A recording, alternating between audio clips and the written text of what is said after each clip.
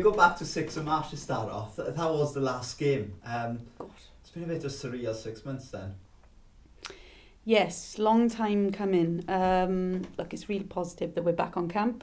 Really looking forward to getting back into our environment and doing the things we know work well for us. And hopefully the girls have enjoyed the fact that there's a camp coming up and we can get back in competing together and enjoying the environment that is a big part of what we do, you know, working together and pushing each other, because we're definitely going to have to do that with the opposition we have in front of us.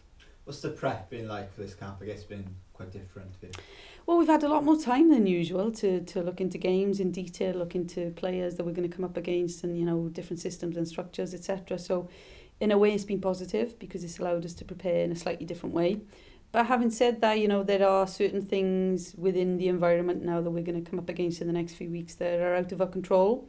And as coaches, that's uncomfortable because, you know, we step into a camp environment planning as best we can so that our preparation going into games for players is spot on.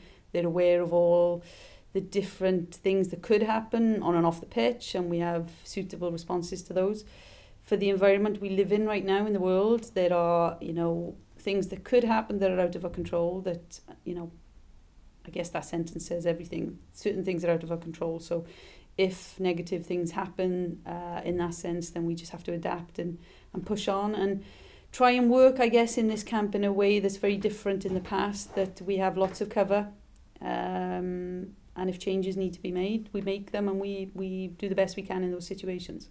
You've got Jess Fishlock available for the first time in this campaign. I mean, it's good for you to have a player of that calibre available for selection again. Yeah, look, it's great to have Jess back, and also the likes of Gemma and Elise, who would have been missing if this, you know, if this game had been played when it was originally planned, obviously in April. Obviously it would have been a home game rather than a away game for us, but it's nice to have players back from injury. They're all pushing to get fully match fit right now, every single one of our players, so there's a different challenge there for us as a group, and we might have to modify certain things as we go through the week. But it's always a positive to have our players with high number of caps in our environment because of the learning experiences they've had over many years and how they can impact our younger players in the group. On the flip side of that, unfortunately, Megan Wynn's injured. She's done her ACL in pre-season, and what would you like to say to her? It's a real shame, really. Oh yes, so disappointing not to have Megan with us, because out of the, you know, the last crop of games we've had, she was one of our standout performers, and it would have been nice to keep helping her push on within our environment. But right now, obviously she has to step out of it, do our rehab to the best of her ability. We'll support her as we need to, but roll on, you know, the days to when we can get her back in our environment, because away from the pitch, you know, she's a very positive influence within the environment, a really positive character to have as well. So it'd be nice to have her with us, but unfortunately right now we can't. 100th cap for Soph coming up, hopefully, if you pick her for the Norway game. How instrumental has she been for you? Yeah, look, first and foremost, she's our leader, she's our captain, she's part of an experienced group of leaders we have in the environment who work very well together. And as I always say about Soph, I think there's so much more potential still to get out of her, and every time she steps on the pitch for Wales, we hope that we can help her increase those levels even higher than she's performing week in, week out for Chelsea right now. And if she does that, she'll have a massive part to play in getting the results we need over the next few months. Norway, they are one of the best teams in Europe, top of the group at the moment. What sort of test are you expecting from them?